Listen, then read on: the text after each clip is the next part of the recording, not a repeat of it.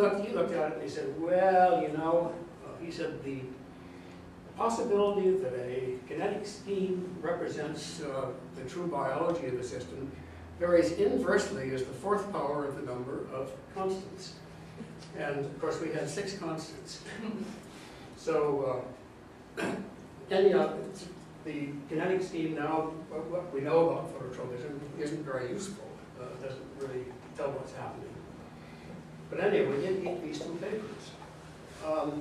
Now, I had always felt that students, graduate students, and postdocs coming to the lab should have the permission to pick a project, so long as it was in some way related to our interests, my interests, and that we had the facilities to support it.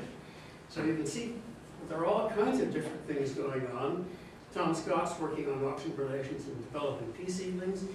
Here's one of the very first phytochrome experiments on a little water fern that Mac went out and got from Lagunita here. Barbara was working on gravitropism, Nancy Nicholson, of all things, working on translocation of photosynthate in Nereocystis, this huge kelp.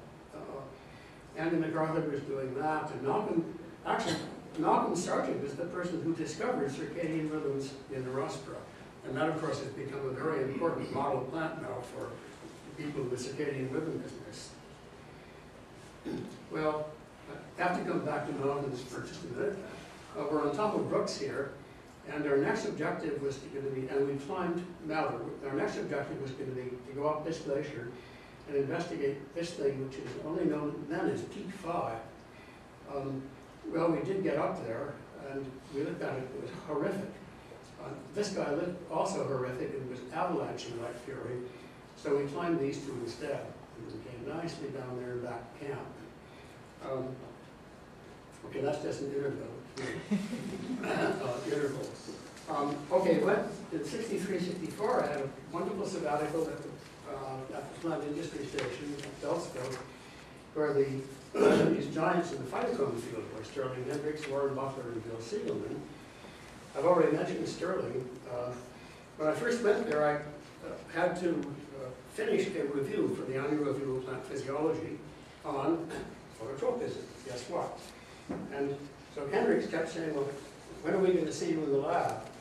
So I finished the damn thing and asked him whether he would read it.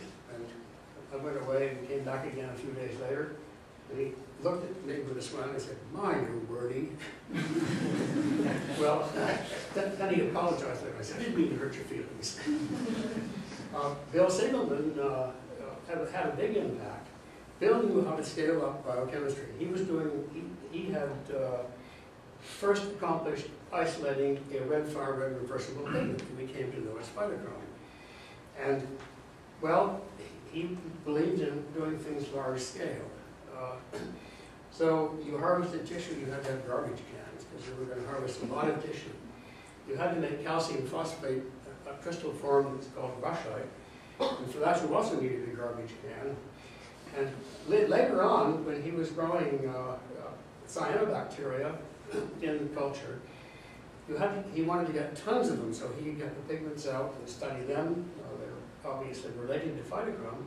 So he grew these in great big garbage cans, and then he stirred them with fluorescent lights that were inside of a big tube. Now Warren Butler was a biophysicist. Warren was in World War II, and he had stepped on a mine, on a land mine at Anzio, the Anzio beachhead in Italy, and he lost an arm and a leg. But the one thing he hadn't lost was his sense of humor. He was a brilliant guy. And I learned a whole bunch of spectrophotometry from him, and how to take the spectrum of, good absorption spectrum of a nice clump of etiolated tissue, or even a leaf. And we were doing some studies together on protochlorophyll phototransformation, and I had to leave to do something. And then I came back in, and the room was dark except for there was a dim green light over there someplace, and a red light flashing over here, and a white light, a tiny white light. And I came in, and there was Warren, and he had bushy eyebrows, and one of them, he could move them totally independently, and one of them was a full inch higher than the other one. And there was Warren with his arm this way, all the way up to the elbow, in a flask of liquid nitrogen. And of course, the steam was coming up, and it was Machiavelli. It was wonderful. It got this big grin from Warren. Anyhow, Bill and I did publish a paper, and it was a real pot boiler. You know, you take any like seedlings and you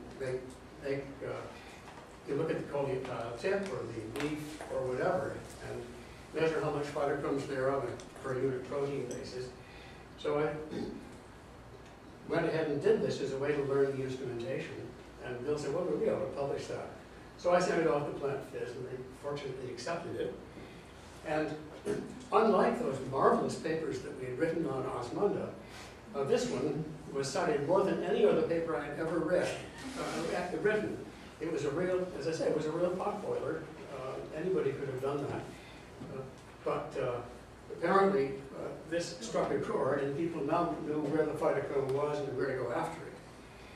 Well, I left Beltsville and went back to Stanford. And then, you know, we did a number of things and got several papers, and by this time we had switched over so that I was working, and people in the lab were working pretty much on phytochrome, and also working to purify it. Bill had gotten out of the business, and we discovered that PR is far more stable than PFR, and also we discovered that green safe lights are much better than red, because of course red drives this PR to PFR, and then we could just watch it degrade. It changed spectrally, and it lost its photoactivity. We also had a chance, I had a chance to do the first studies on the intermediates in phytochrome phototransformation in plant tissue. And that was because Dave Fork, who was actually here at Carnegie, had a wonderful way of looking at things that were happening relatively rapidly. So he and I actually got a couple of papers from a study that I did in the basement down in that far corner where his lab was. And that was, I knew the people at Carnegie very well because there was wonderful science going on over here. But this is the only chance I really had to come over and work with them. Well, in 1967, the biology department was moved into a new building.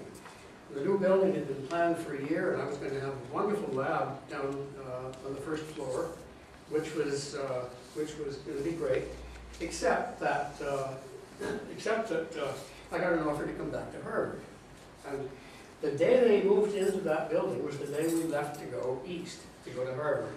And you've all seen that building, but I always like Paul Ehrlich's quote.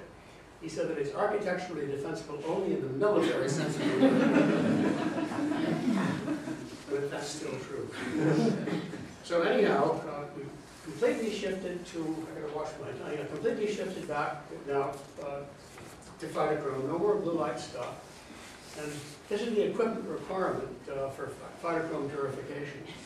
You have to have lots and lots of absorbent paper, cafeteria trays, cafeteria racks, black hood for each of these racks, lots of garbage cans for brush out and plant tissue, electric hedge clippers, huge blender.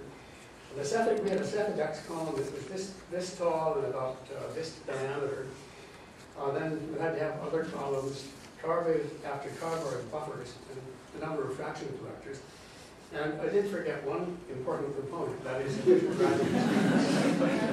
So we went to work, and we did find a lot of stuff. The protocol: get up early Monday, do centrifugation, pellet, high speed in the ultracentrifuge, concentrate ammonium sulfate, go on to the G50, concentrate again, go on to the brushite, and so on through this until at the end we have approximately 1 milligram or 2 milligrams of stuff. And then we argue vehemently who gets how much for what.